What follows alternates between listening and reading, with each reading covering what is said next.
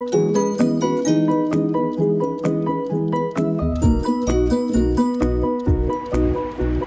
this is C7, the HOA homesteader, and it's evening time, but I'm going to extract the honey that I took out of the hive yesterday, and I'm doing so over the same guy's house who helped me, Mike, and it's pretty interesting. He got everything set up in a utility trailer, and we've already started, but we saved a couple of frames so we can show you guys what we're doing. Those are the honey frames. This is the bucket that we're catching the cap wax with, and this is the what is it called? Extractor. One of the 3-frame honey spinner. 3-frame honey spinner. And we're gonna turn that bad boy on, and eventually the honey's gonna centrifugal force whips it to the side. You gotta flip the frames, do it again. Let the honey drain down to the bottom. Then we're going to drain it through this double strainer and capture it in the bucket.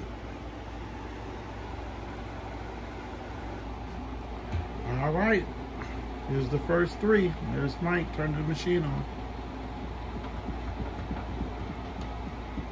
It's the only problem about this little one is it shakes.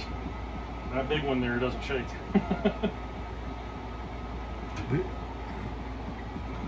So you don't even have to mount the big one to the ground or nothing? I put empty frames in there and turn it on and it don't even shake. This one here shakes. Oh, so I heard a lady talking about, she was surprised how much it shakes. Yeah. It's already starting to spin it out. I'm gonna try to take a look in.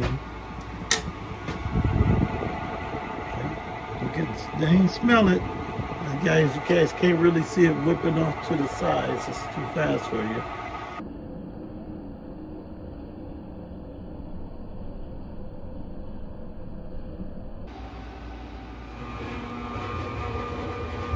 The process for knowing if you got most of it out, you have to stop the machine and pull a frame. So that honey has been extracted on the side. All right, y'all see that?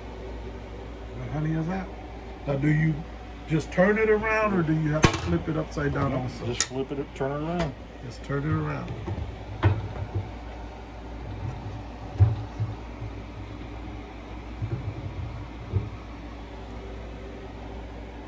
Oh, yeah. So you can see where she's laid the brood in there. Yeah, you can see all the way in there. Yeah. See, the darker there is where she's laid brood before, and then they've hatched out, and then they backfilled it with honey. Wow. So you will have a little bit, like that patch right there. You have a little bit of honey left in there. Yeah. But they can eat that. Yeah. Leave them some resources. Yeah.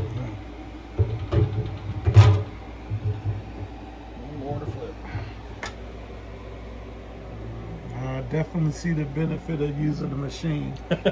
You know, my bees had to remake everything because I scraped it with a putty knife, if you guys saw my original video. So now all this comb will be available for them. All they got to do is refill it. Go ahead. All right, just using this roller, and it's got needles that stick out of it, and it breaks the cap.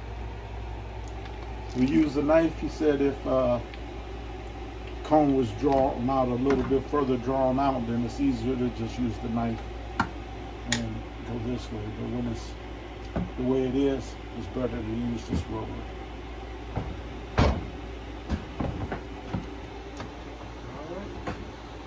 Go ahead and put it in there if you want to.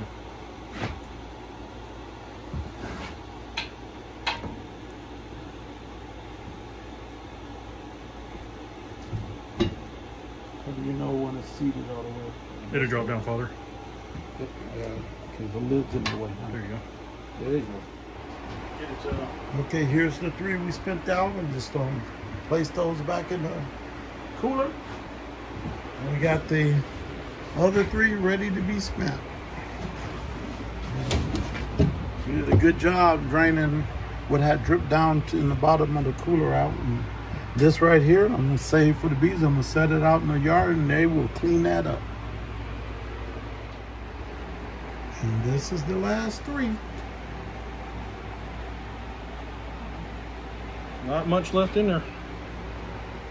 Whip that honey right out of there.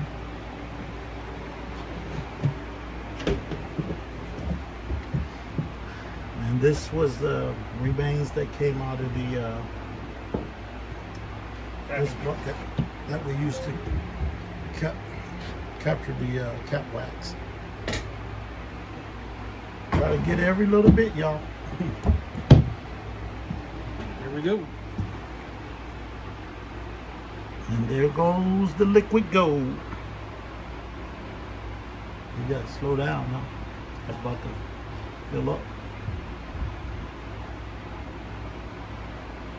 Look at her go, go, go. Wow. It's the stuff the Egyptians were after right there.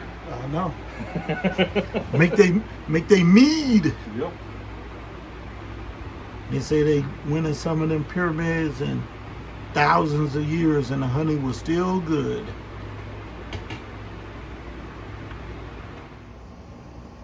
All right, people, this is C7, the HOA Homesteader. We just got finished doing everything with the honey. I got all the equipment loaded back up in the truck and it's time to go home. And once again, I thank Mike for all that he's shown me and done for me these past couple of days. And I really appreciate it. And with that said, folks, you know what the motto is. Just because you may live in the HOA doesn't mean that you cannot grow food or take care of bees.